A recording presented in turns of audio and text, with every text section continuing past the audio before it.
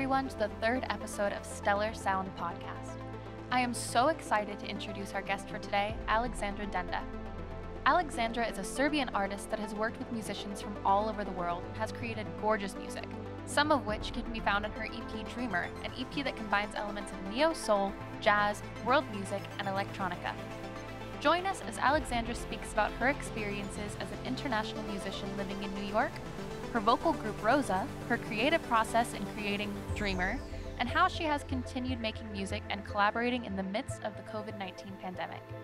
This interview is just a peek behind the curtain into the mind of a wonderful musician. So please, hop on and go stellar with us.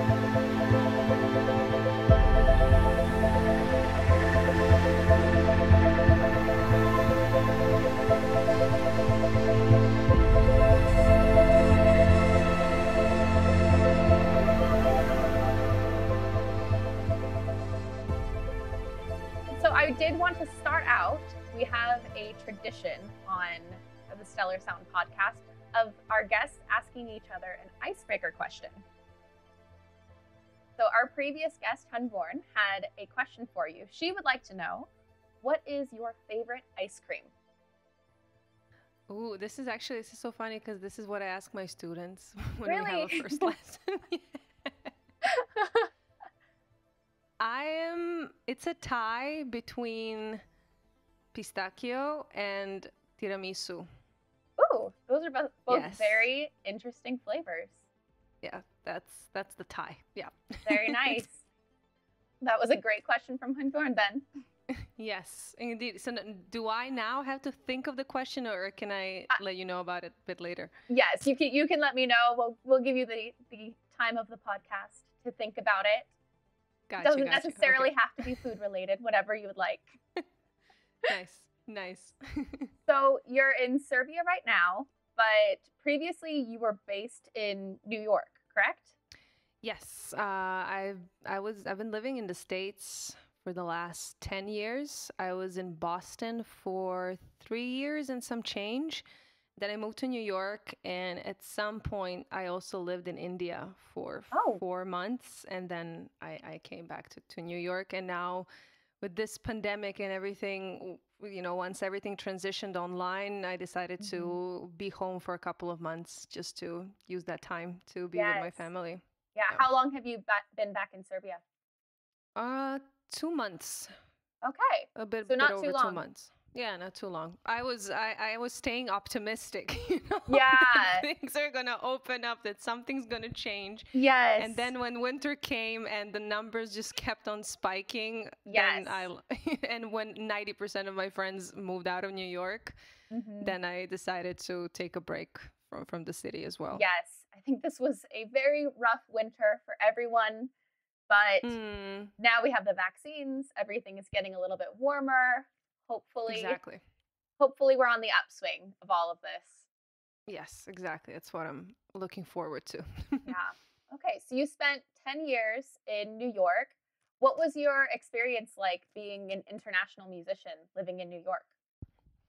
I feel in general, being an international person in New York, I think it's probably way easier there than anywhere else because, it's really a city of immigrants.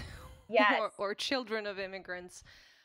So, having an accent or, having these cultural differences, more often than not is perceived as a plus rather than something, negative or something to be reluctant or scared of, Yeah. So, and also I think because there are so many musicians and so many international people, then we kind of tend to gravitate towards each other and form alliances. Yes. In a sort, because we just have so much in common, music, of course, but then also just the immigrant experience. So yeah, just being a part of that vast community of international musicians has been extremely beautiful and fruitful and supportive because it's for me it's really just the awareness that you're not alone on a boat, especially on a boat that's on a storm. Right. Really gives you a boost of motivation and confidence and hope. So yes, that's been great to be a part of that. That's really awesome. Is that so? I know that you helped co-found the vocal group Rosa. Mm-hmm. So this is the all-female vocal ensemble with a mission to preserve and nurture the authentic form of tradition, non-tempered singing from Serbia. Is this Yes. sort of pull towards other internationals sort of what helped you, what inspired you to start this group, or what is the story behind that group? I would say it actually started happening in the seed of that, I think, was planted when I was at Berkeley, because when I came to Berkeley, my initial idea or fantasy was to study a lot of gospel music and soul and neo soul and R&B and a lot of like African American rooted types of genres, and to also start writing my own songs.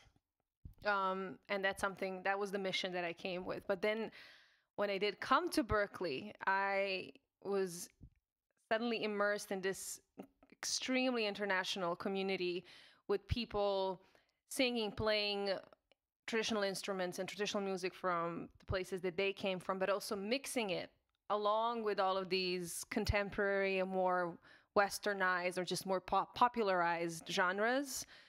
And that just opened the whole world for me. So suddenly I was singing in a Mozambican fusion jazz band. And then I was in a Indian ensemble. I was singing traditional Bulgarian music, which culturally and geographically and aesthetically, it's very, very, very close to my culture and my traditional music from my country.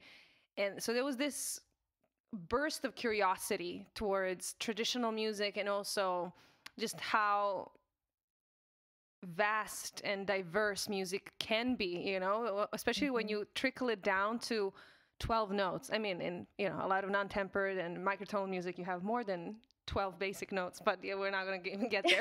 Go there. Let's stay in the Western state of mind and say, like just what you can do with 12 notes is amazing. And also as a singer, of how, your voice behaves differently when it sings in a different language or when it sings a different genre. You just have to find a different color within your voice to express, to, stay in line with what that type of music is asking from you. So it was such an amazing journey of music, of expanding musicality. And then, I feel like at some point you have to go full circle, which for me was Rosa, of like, oh, okay, who am I? Where am I coming from? What are my roots? I want to go deeper into this. Yeah. And like as Paulo Coelho says, when you really want something, the whole universe conspires to make it happen for you, just like paraphrasing. But it did happen that way. So I was renewing like my student visa while I was having like a work permit, like after I graduated. And I remember the website was super jammed. So I had a lot of issues trying to get to the point where I can actually finish all the forms and all of that and schedule an appointment. And I wasn't able to do so. And my friend told me, hey, I have a friend who actually managed to hack the system. Oh, wow. Like she knows the way around it, because you have to use a back door in a way. Yeah. I mean, and I connected with her, and she turns out to be a filmmaker who also studied traditional Serbian music and living in New York. And she was making a short documentary movie about the historical, cultural, political background, as well as, of course, music history background of this music. And I started discovering archives of this music and field recordings and songs and just aesthetics and vocal tones and just expressions that I was absolutely unfamiliar with. I had no idea it was part of my heritage. So then two of us started brainstorming how amazing it would be to have a group like that in New York City. And then I reached out first to my network, So the first set of the members were basically my friends from Berkeley, and they were all from all over. So it was kind of just inevitable that it's going to be an international group. And then slowly, you know, New York is such a transitional place. A lot of people come in, come out. So we had people going back home, and then we had to welcome new members. And then we started having open auditions, and we would really have mostly people from not the Balkans come to audition. And then, you know, just the tradition of maintaining an international group remained. Wow. So yeah, so in 7 years as that we've had the group, it's all going to be 7 years this summer. We had people from Malaysia, India, Dubai, Argentina, Dominican Republic, Puerto Rico, Croatia, Greece. It's just, yes. That is so cool. Yeah. So has it been like there's a set group of members, or have you just sort of interchanged people as they come and go? We tend to have a set group of members, and then each member kind of has the song that they always lead. So once we have the group, it's pretty set. But as I mentioned, you know, it happens that somebody leaves New York, or even leaves the States, or wants to dedicate their time into something else. And then once we have somebody come out of the group, we always welcome somebody back in. We always want to maintain between 5 and 6 members, just to keep nurturing that particular type of sound. Yes. You need to have at least, like, I would say like 4 is the minimum. So we try to stay above that. Yeah, it's very cool. Have you all been able to stay in contact in the midst of the pandemic? And I'm sure that everyone sort of had to leave New York. Yeah, a lot of people left. So we're scattered over 3 continents right now. But we are managing to maintain rehearsing online. And, you know, it's absolutely weird, especially with this type of music, where everything is about the blend and everything is about like the way you connect. But, you know, we try to, you know, you always try to find opportunity in adversity. So we're actually using this time to focus more on really intricate details when it comes to pronunciation, when it comes to certain melismas and the feel and the way, like the rhythm feel, the groove feel as well, and the phrasing and all of these like super nitty gritty things that we usually wouldn't go so deep into. This is actually has been the opportunity to be doing so. So, you know, there's a silver lining in everything. That's awesome. That's really, really cool to hear that you're still finding ways to even find the good in this sort of challenging time. Yes, I think it's just when there is a difficulty, you just, you know, you have to split things into 2. What are the things that you can affect, and what are the ones that you cannot? And then just, you know, work with what you have. Yeah. And also try to, you know, see things from another angle, because, you know, the circumstances change. So you cannot be expecting things or seeing the things from the same spot. You need to move, you know, so your outlook, and you see the things from a different prism. And I think that's the only way that you can really, you know, find some benefit from a challenging situation. Yeah. I think honestly, that's really inspiring advice for everyone to hear. Thank you. I mean, you know, you teach what you got to learn best. So. Yes. Yeah.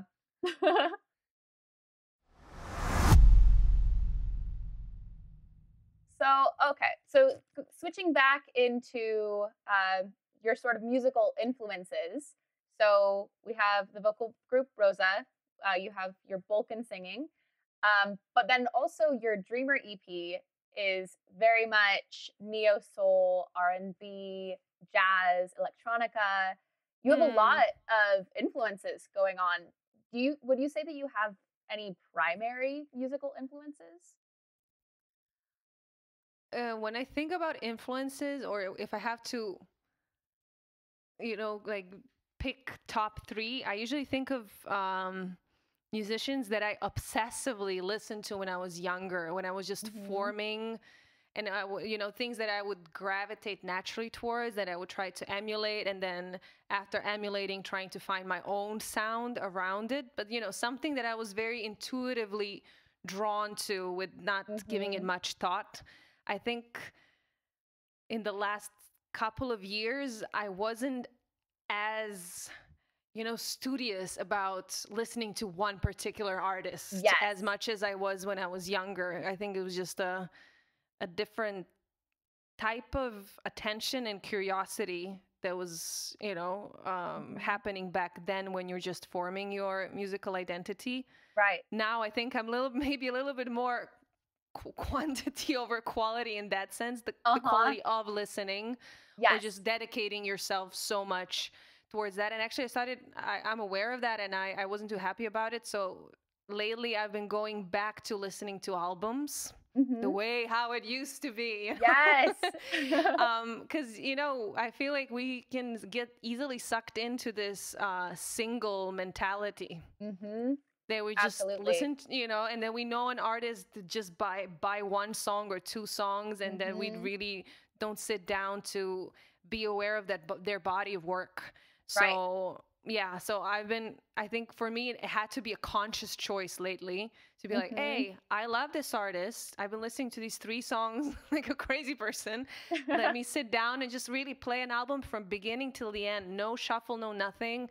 Just to, listen to the album the way the artist intended it for us to listen to it, like to follow their vision. So when I go back to those times, I would say I was really, really obsessed with Jill Scott and Erykah Badu, Rachelle Farrell. I liked jazz when I was younger, but I really liked more of the modern stuff. I think as I got older, then I would kind of go back to the 40s and 50s, and I would enjoy me some Billie Holiday and Ella. But back then, for me, it was like Diane Reeves and Rachelle Farrell. That's so cool. I feel like I needed that familiarity of the soulfulness that they had, and just the harmony also that was more modern. That was not, and also I feel the groove feel that it was more backbeat.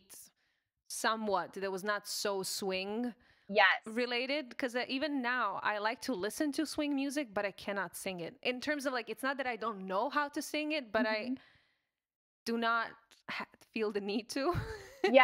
So to say, you don't have that attachment to it.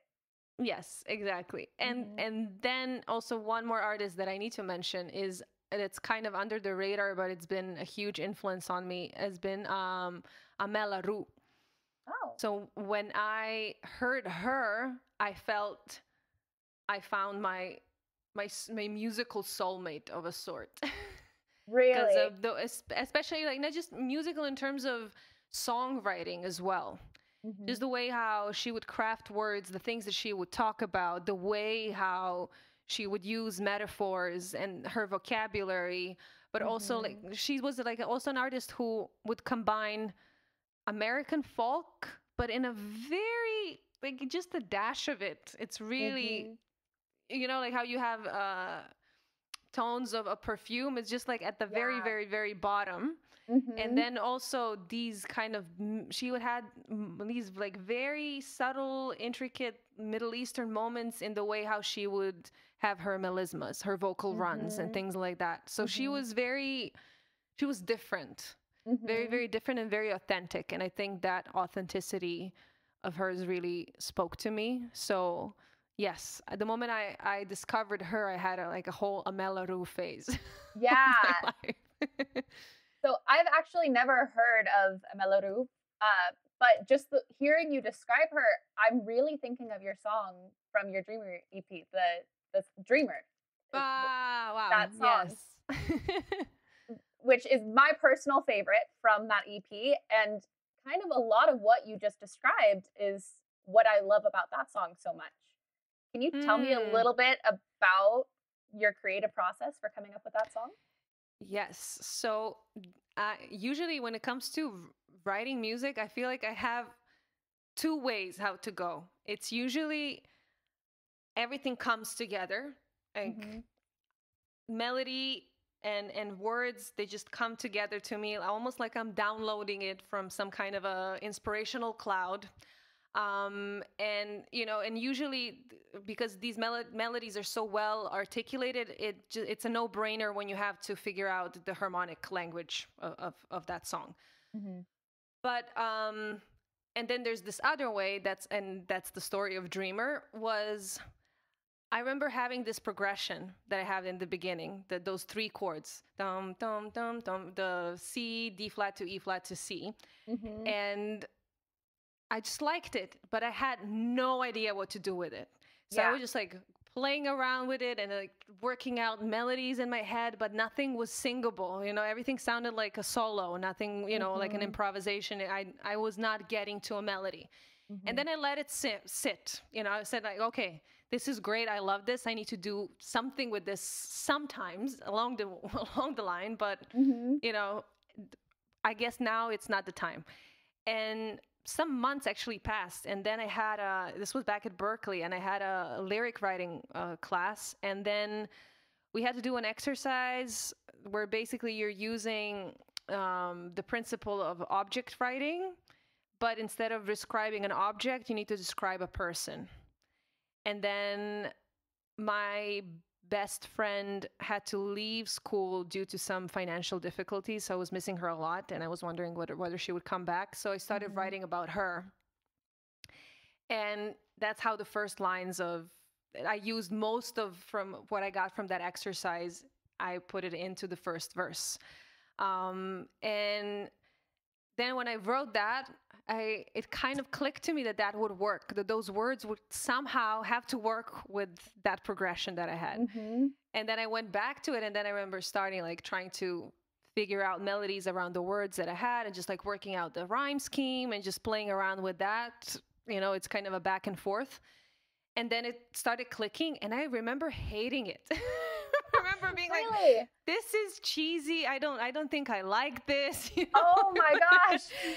But then so I was stuck with these three chords, and I said, okay, this has to go somewhere. And then I started developing more of like harmonic language, and then that melody, and I was like, okay, I actually like this. The previous part I did not like, but now I like this. So let's see where this takes me. And then the chorus came in, and and that's when the words for the chorus and the melody came in. And I said, okay, I like the chorus.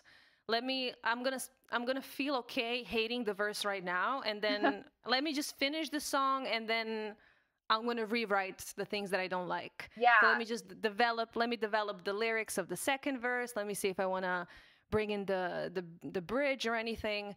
And the song did not have a bridge. So I was just playing it like that. And it was actually slower than it is on the record.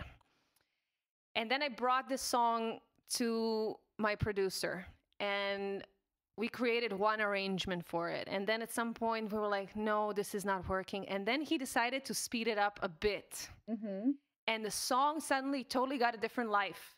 Because, moving the tempo, I think it was like 5 to 7 BPMs, suddenly suggested a different groove. And the melody was moving differently. And now, it was also shorter in terms of timing. I said, okay, we need a bridge.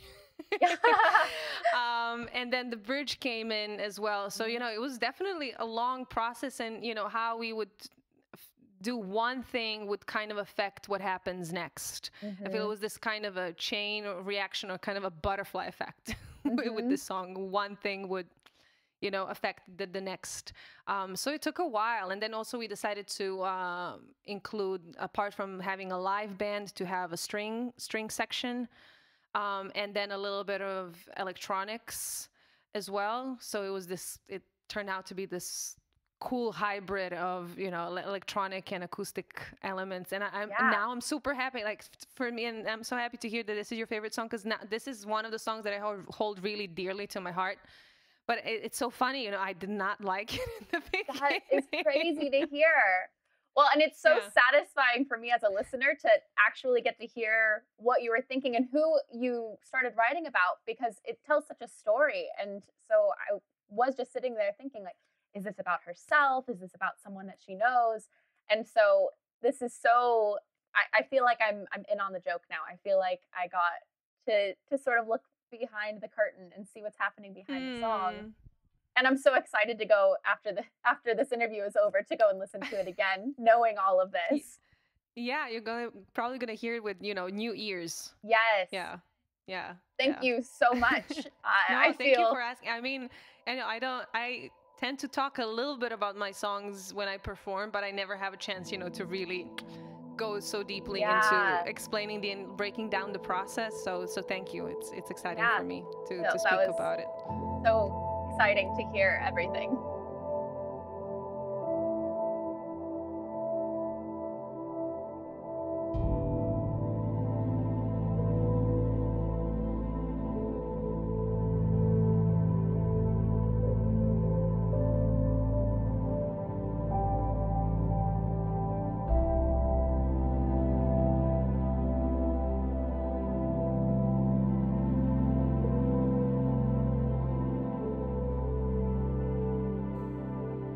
Now we would just like to take a brief moment to talk about our partner, Kets.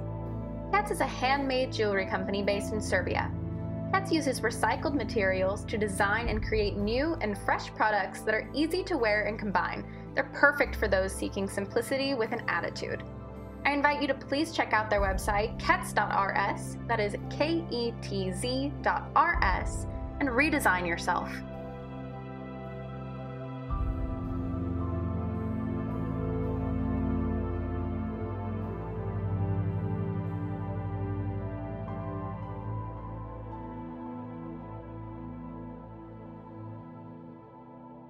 So, taking a step back a bit, before you had mentioned that you ask your students about their favorite ice cream. So, you are balancing your career as a performer and also as a music educator. How do you do that? How do you balance the two? I mean, I feel it has been the case for most of my friends in the States that, when you're starting out, you really need to have a day job in order to maintain alive in New York City or just in States overall. And I did have different types of jobs once I got out of school. First of them was working for a nonprofit that was bringing music education to, I would say, like communities at risk. And it was, you're working in your office and you're working towards a higher, how would you say, not a higher calling, but just, you're working towards some change, but you're not really you don't have any hands-on experience, know, while doing so. Right.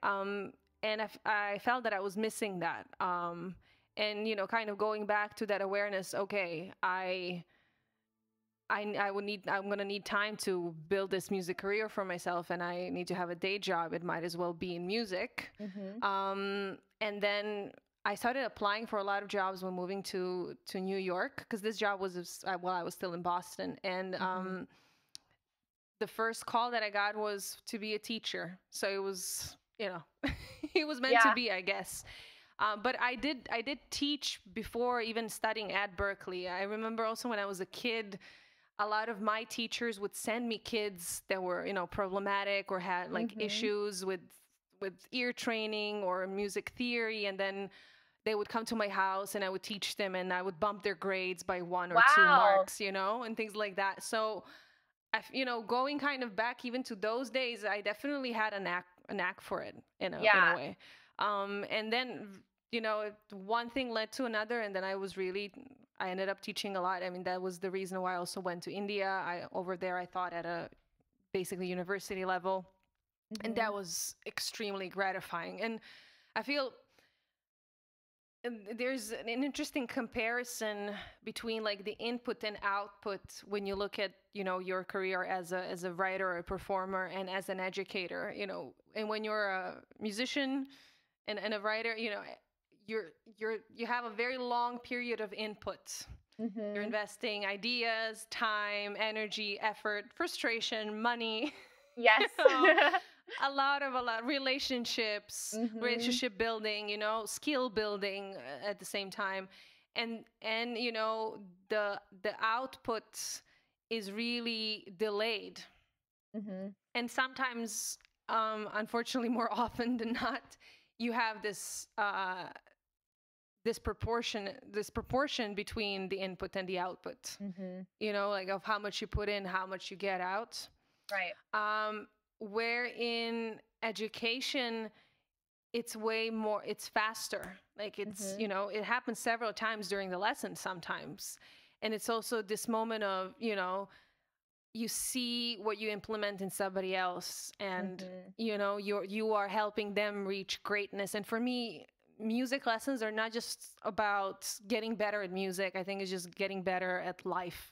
Yeah, becoming a better person. And the better I was getting as an educator, I started seeing how much I implement more of that into my lessons and into the relationships that I build with my students. And it's really, you're teaching them very important life skills. You know, you're teaching them to express themselves. You're teaching them to be authentic. You're teaching them to be curious and, and creative. And I think these are, and to have about self-confidence and also how to handle frustration. I think these are some of the most important lessons in life that you can get, that you don't necessarily learn at school as it is. So yes, that's how I see music education. Yeah. And as I said, I feel like I've kind of accepted that, I will have to be sitting on 2 chairs professionally. And it definitely gives me more satisfaction when that other job is also in music, especially working. I love working with young people. I love kids. And also in that regard, when you know that you are helping someone better themselves and surprise themselves and achieve something that they did not believe they could, it's such a rewarding thing. Yeah. Yes. Well, it's really clear that you're very passionate about music education. So I think that a lot of people are benefiting from the fact that you have to have these 2 chairs and be on both sides of it. And so I imagine that you're putting a lot of good into the world through all of your performances and music education. Thank you. I'm hoping so. Yeah. Have you been able to teach during the pandemic? Yes, I've been teaching mostly online. I mean, it really depended on the family's preference as well as finances, because, a lot of circumstances have changed. Absolutely. So I'm definitely teaching less than I did last year or the year before. But I'm grateful that I managed to, keep teaching and keep also, providing for myself in that way. And and actually, it's also the same thing that I talked about before. You need to change your outlook, and you also have to see, there's definitely been a lot of challenges, especially with younger kids, especially with, I also, apart from voice, I also teach piano. So, and for you not to be physically there to like play duets with them or, help them position their hand or show them something that they can see, from that point of view has been challenging. But on the other hand, kids are becoming so much more self-sufficient. It's incredible. It's just, how much, and just that self-reliance that they're also developing throughout this time. It's amazing. And a lot of them now, they know better, what's for homework. I don't necessarily have to text their parents or tell them each time, because they were so invested and, so independent during the lesson that they, they have it. They know what's up. Right. Yes. That's really great. So there are some benefits, of course, as I said, there's 2 Yeah. sides of every coin. Yes. I love to hear how positive you are about all of this. But this has been a challenge for a lot of people, and you've seen several sides of this as a musician, as a collaborator, as a songwriter, as a performer, as a teacher. And as someone who has seen and experienced all of this, What would you say has been the general effect on the mental health aspect for musicians and students? I mean, for musicians, just the fact that, just this 1 year of silence, Hmm. has been really, really hard. You are basically forbidden Hmm. from doing your job. Or, you can do it I did some virtual concerts and things like that. And I remember the first time when I met with one of my friends, piano players, and we played together, just the physical sensation that I had of like hearing an instrument and making music with another human being. There was just this Hmm. extra gratitude about being able to do that, and Yes. just like how blessed we are that we can do that. Yes. Uh, and and that's also how much when I really realized of how much it did how much it affected me, that I did not do it for so long. Because Hmm. we are very adaptable beings. So for the first 3 weeks it's hard, but then after 3-4 weeks we adapt to this new setting, and we don't even, I feel like, for most humans, we need to at some point look back and realize how much it has affected us, rather than Right. knowing it in the moment. Right. um so I feel like there's a lot of different sides to the difficulties that the situation brought to the musicians. I would say the Hmm. first one is possibly the economical one. You Hmm. you don't have the means to provide for yourself in a ways that you used to. Hmm. And the trickiest thing is also, you don't know when that's going to change. Hmm. So I think, having a deadline or having an idea of an expiration date of something, especially of a hard period, really helps Hmm. you. The moment, and that means when something has an expiration date, that after the expiration date, you have something to look forward to. Yes. So, and now we possibly have something to look forward to, but it's not dated. So I think Right. just the way how that's set up, it's really hard mentally to cope with. Absolutely. And so there's that thing, the economical thing, but also mentally how you're dealing with that economical hurdle, because you don't know, Hmm. okay, I have this amount of savings, how much is, like I can Hmm. survive for X amount of time, but is that going to be enough? So Right. there's just this, you're surrounded with uncertainty in many ways. And Hmm. then, the fact that you cannot do things that how to do, that makes you happy, and that also brings a Hmm. particular physical sensation to you.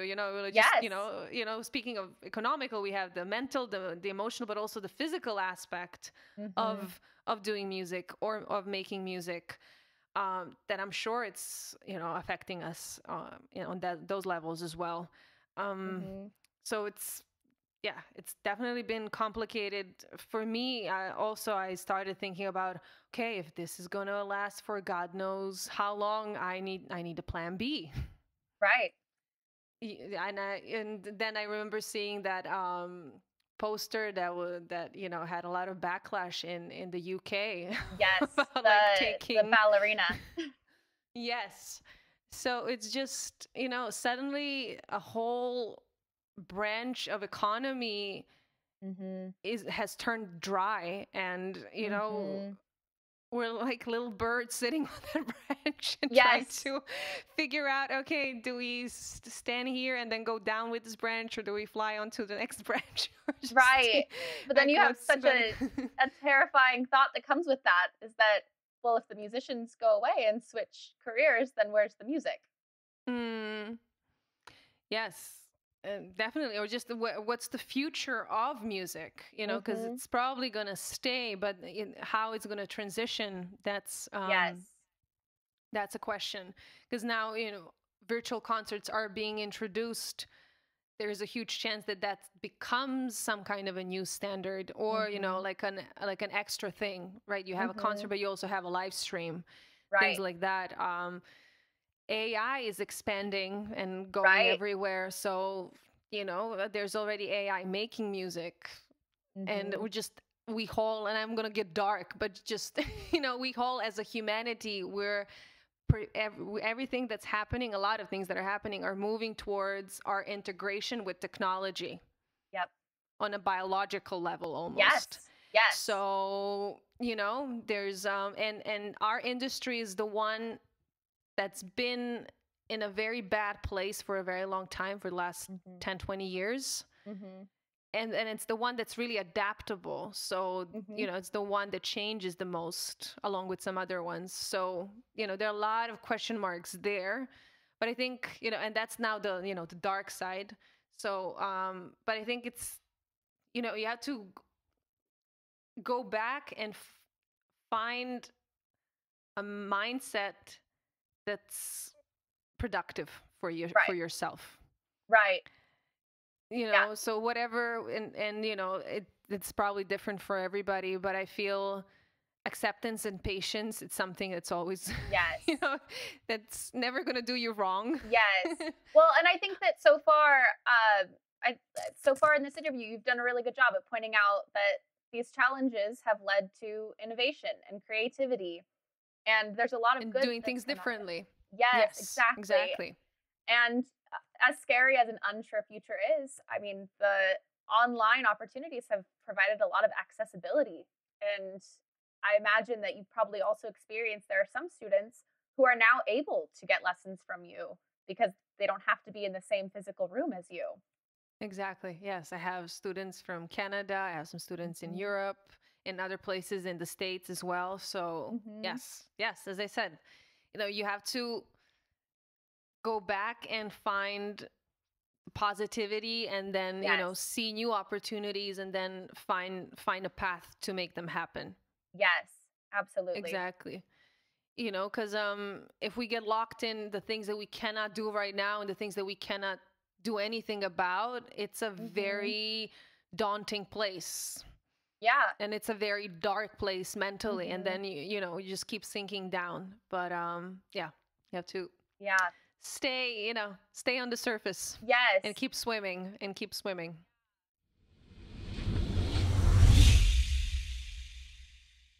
Do you have any advice or wishes for musicians that are currently struggling with all of these fears and unsureties? For me, what works is taking it day by day and making plans and having things to look forward to, but not have solid deadlines or dates when it has to happen. Right. So, you know, so you are, you know, you keep your dream alive, you keep working towards things, but you have that acceptance or flexibility that, okay, I'm not sure when this is going to happen, but once it does, I'm going to be ready. Yes. And that you keep on doing things once a day, if you can, that just brings some kind of joy for you. Let it be as little as, I don't know, putting a sheet mask on your face. Yeah. Or, you know, or like cooking something that you really like. Yes. You know, little things like that. I think just nurturing joy and you know, self-care. I think it's really, really, really, really important. Yeah. And just keep, and you know, always keep looking for opportunities, because even when looks like there's no way out, I feel if your energy is in the right place, and when you are putting effort in the right place, something needs to open. Yes. And as we've talked about, the opportunities are there. They just look different right now. Bravo. Yeah, I think that's a great way to put it. Thank you. Yeah, you summarize it perfectly. Yes. So, but you have been able to make music at least a little bit during this time, because you have a new song being released soon, right? Yes, actually, again, as you mentioned, I use this time to, as you mentioned, that other people have an opportunity to study with me that otherwise probably wouldn't. I use this time to also collaborate with people that are not in the same physical places as I am. So cool. I recorded 3 new songs, and so one of them we had a drummer from Malaysia, my co-writer, and another singer on the song. She's currently in Abu Dhabi. One of the producers was in New York, the other one is in LA. So there's been a lot of this collaborative spirit that's been going on. And this was like one of the songs was finished during the worst moments in the pandemic, like wow, in between, I'd say like April and June, wow, something like that. Yeah. And right now I am honestly weirded out how we managed to do so. Yeah. but we did. And also like that song that we wrote was about our friendship. So it was something that was really, my friend that's currently in Abu Dhabi, it was something that was really relatable and kind of unshaken by the situation that we were in. It was kind of our constant, like the world is melting, but we still have each other, kind of a thing. Yes, so it was I'm happy that we managed to make it happen. And also everybody else was so nice and understandable about finances around that time, and just being super open in that sense to collaborate, which was a gift. So yes, that's so cool. I'm happy we made that happen. And again, that was going back to that, when I'm in New York, I'm teaching, I'm rehearsing, I have a gig, I have this event, I have that event, gazillion things, and your mind is cluttered and your schedule is cluttered, and I do get inspired, but I rarely have the luxury of time and brain space to really sit down and create and write and be in that place. I usually do that when I go on a retreat or when I go into nature or something like that, that when, all the distractions kind of fade away.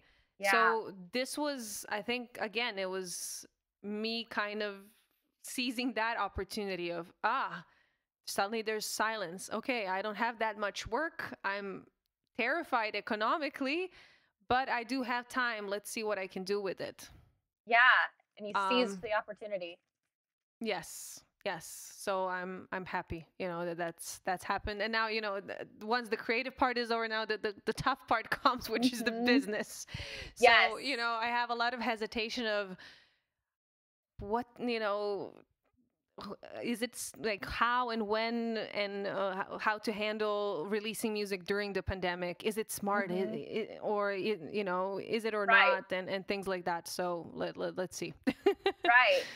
Well, I'm really excited for the release. Can you tell us anything about what we'll hear in this release? So this one actually is not one of the songs that I mentioned. This is this song has a different story. So on April 30th is International Jazz Day. And in the past years, I've had a tradition of performing on that date.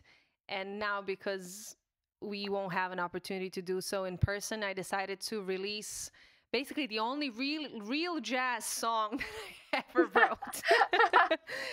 That I had an opportunity to record with a friend of mine, a wonderful guitar player from Brooklyn, Asher.